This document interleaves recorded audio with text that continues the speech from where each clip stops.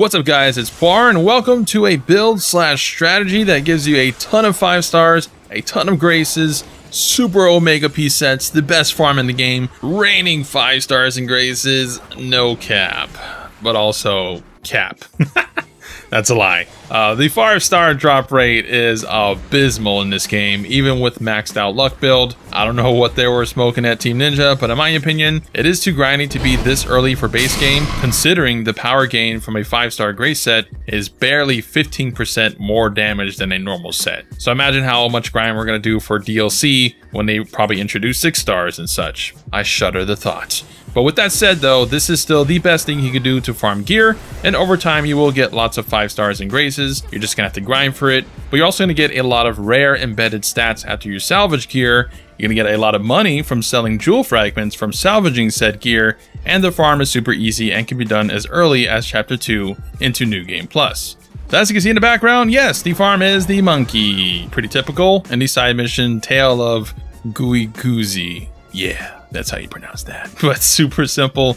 Spawn in, kill the monkey, get rewards at the end. However, while doing this mission like 20 times, I got 0 range gear. So I'll have a fix for that towards the end as well. So make sure to like the video and comment for the algorithm's sake. Now, let's get into the build. To get gear, you need luck. So this is a luck farming build. Everything with luck on it, and the best set for that is the Entertainer set, which you can get the full set in Chapter 4, Fate of the Entertainer. Hopefully you get a 4-star version of it, otherwise 3-star is fine.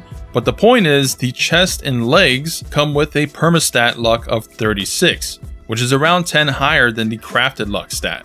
But the helms and arms don't have the luck stats, so you can replace those with whatever. I chose the King's Advisor set for more chi, as when fighting the monkey over and over, by putting chi obtention on everything, you get a lot of XP per run and can fly in levels too. So no need to farm Gator or other XP farms. This one actually gives you gear on top. Just do this instead. Ideally, you would want to get luck as a natural stat, which can be as high as 30, I think, on the other pieces.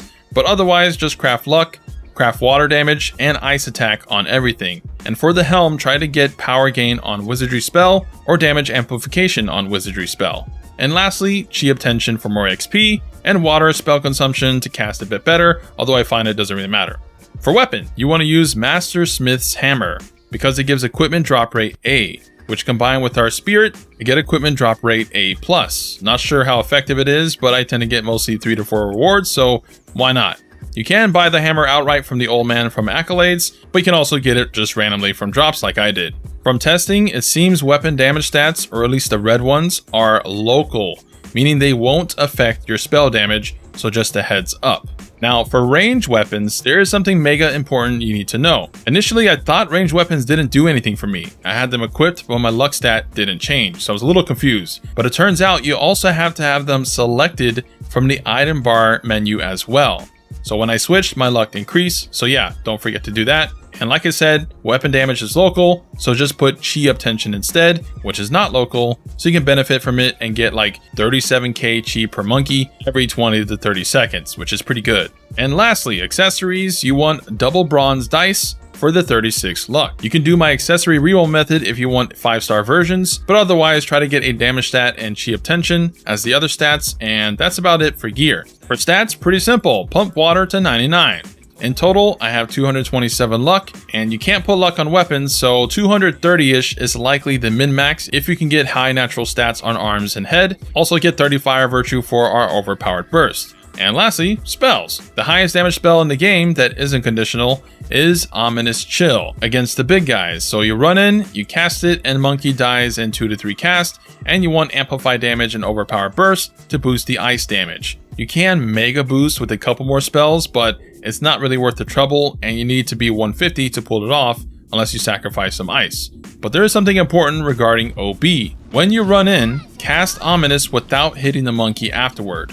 If you hit it with the hammer after casting Ominous, it shuts off your damage boost. So if you let it go, you get the full 600 or whatever hit, then after all those hits land, then you hit once with a jumping hammer attack and cast Chill again for easy 2-shotting the monkey. And for Divine Spirit, we're going to use the final boss dragon, Ying Long, because it has equipment drop rate. That's pretty much all we're using it for. And finally, the range weapon farm. This gives you guaranteed 4 stars and most, if not all, appear to get graces on them each time, thanks to my Discord broskies for the strat. But the mission is Centuries of Glory Burned Away in Chapter 4. You have to do this on New Game Plus, of course, but here is the route. So when you spawn in, jump down here.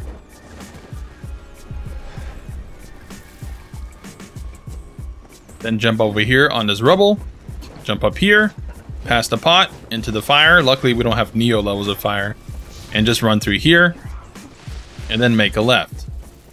You can get that flag if you want, but if you do this correctly, you won't need it.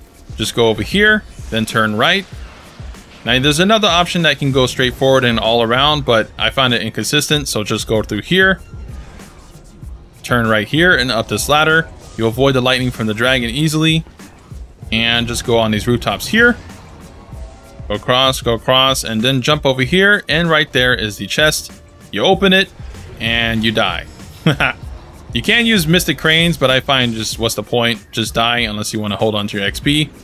But once you're dead, you'll spawn back at the camp, and you just travel back to the same mission to do the mission again from the start, so you can continue farming.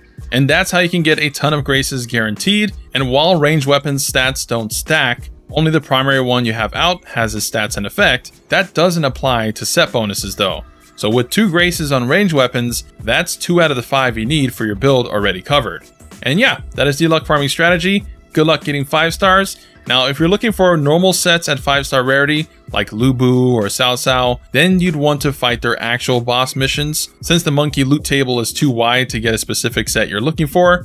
And it also seems that chests are not affected by luck, but any 4 stars that do exist in a chest likely will have a grace on them. And there's a bunch of little side missions you can do to get that kind of stuff, but I just prefer the monkey since it gives you XP, it gives you money, and you still get 4 stars and graces often enough. And the chest, as far as I know, cannot drop 5 stars, which the monkey can. So if you find the video useful, give the video a like, share it, and comment down below any more strategies you guys have found to get good gear. I'm sure that'll help a lot of people out. And now that I have a farm strategy, I can focus on builds again. So if you don't want to miss them, subscribe and hit the notification bell for more Wo Shlong epicness.